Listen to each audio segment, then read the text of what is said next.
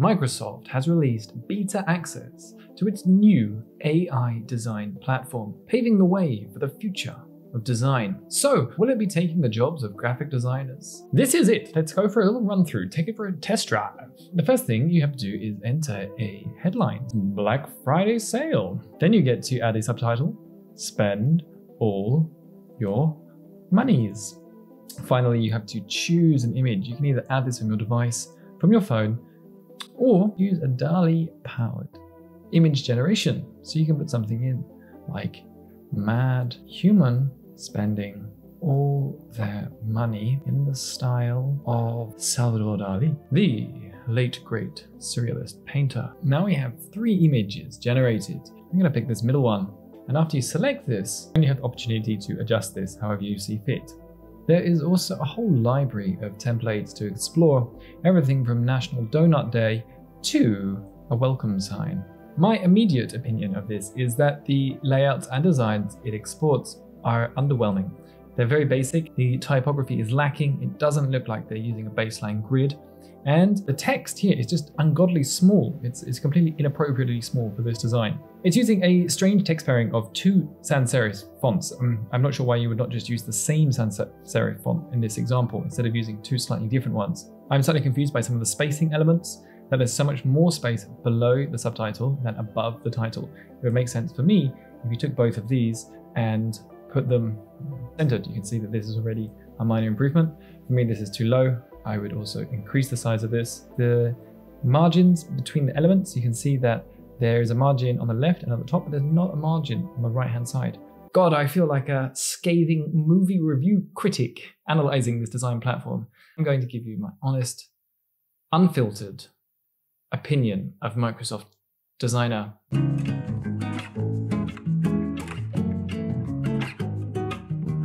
Microsoft Designer is a vomitorium of design. It spews out the most bile-inducing, disgusting designs that I've ever seen. Absolutely hideous. If they think that this is going to replace designers or even help them, they are beyond deluded.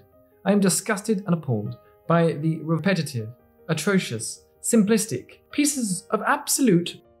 Microsoft has the absolute balls to present a ridiculous preview of something that does not exist, and then what they're giving us is an absolute dog's dinner. It's like fresh out of a can, cold horse meat. It is as bad as Nicolas Cage's performance in National Treasure. Obviously received 0 user feedback from anyone. Web designers and graphic designers can rest easy for the moment. And overall, it reminds me very much of 1, the layout of Canva and the ability to choose templates from Canva. I'd have to say it is a poor man's Canva in regards to the library of templates available, the UI, and the ability to actually create meaningful graphic design changes with the tools available. The initial preview available from Microsoft about Designer showed a completely different UI that was absolutely 10 times better than what they've produced. So it's certainly, you can see there is this very flashy, well created, that they have a beautiful image and well selected type with a good structure of the typographic scale, and it's laid out in an interesting way. And something to look at inside of Canva is that they are introducing a version of Stable Diffusion where you can create your own images inside of Canva. So this is Microsoft trying to compete with Canva, as they can see that Canva has recently bridged 100 million users and is undoubtedly a huge success story in challenging the status quo of the large design platforms. And you can see the images generated by Canva work pretty well. And you have the ability to use the existing huge library available from Canva. Canva is obviously a more mature design software that has gone through years of product iterations and extensive corrections, whereas Microsoft Designer is new and it's trying to find its place inside of the market. I do not see it catching on in its current version, not providing anything new or different or an improvement on any existing software. Why on earth anyone would use this over Canva remains to be seen. And if you are more of a serious designer, then you'll be certainly lacking the detailed ability to make nuanced changes available in proper design software. Something about me feels a little bit, what should we say, snobbish to say that this is a proper design software.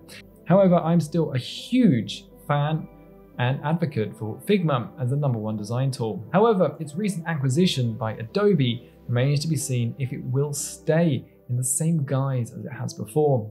I remember when Unsplash was acquired by Getty Images, and to slowly see the true nature of the original proposal being ebbed and eroded, for it just to become a sales funnel for people to buy from Getty.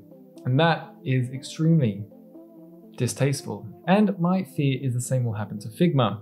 Overall, Microsoft Designer for me is a poor man's Canva. It's failing to impress, but it does offer a glimpse of the inevitable.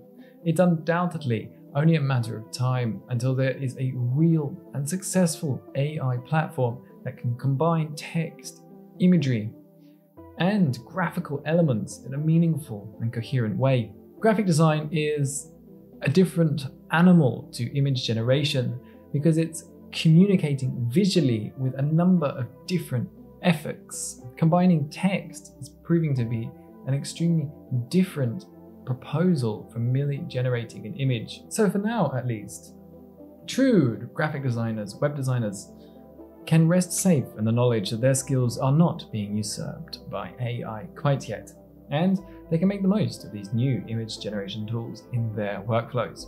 I don't imagine this is the last we'll hear of Microsoft Designer, and in time it will undoubtedly evolve into something that is more useful.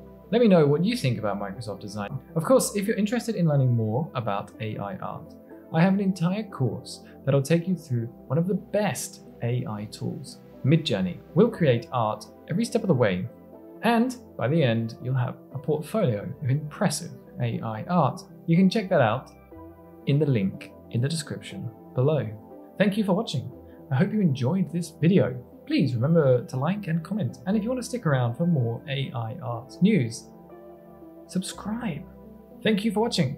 I'm Samson Bowles. This is Delightful Design. Have a delightful day.